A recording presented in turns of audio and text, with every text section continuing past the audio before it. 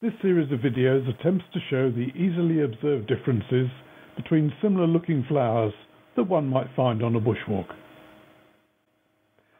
The Isopogon genus is part of the Proteaceae family, with around 50 species and subspecies, with some 90% occurring only in southwest WA. The two most common species found in the Sydney Basin are anemonifolius and anethifolius, which were both collected at Botany Bay in 1770 on Captain Cook's first voyage. The common name for both is drumsticks, named for the round grey seed cones that can remain on the bush for years. The flower heads light up the bush in woodland, open forest and heathland on low nutrient sandstone soils.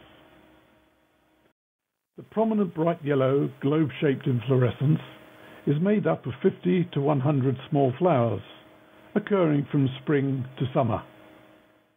The most noticeable difference between the two is in the shape of the leaf.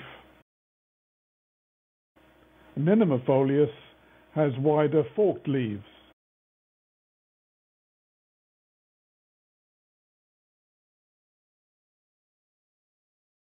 whilst anethifolius has much thinner, tubular-looking leaves.